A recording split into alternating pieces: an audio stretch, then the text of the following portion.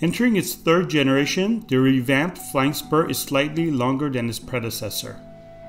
At the heart of the new Flying Spur is a twin-turbo 6.0-liter W12 engine producing 626 horsepower and 664 foot-pounds of torque, and it's connected to a dual-clutch 8-speed automatic transmission.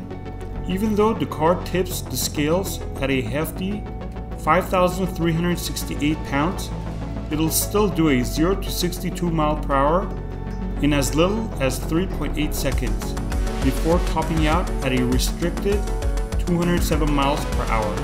Bentley will begin to take orders this fall and will kick off customer deliveries early next year.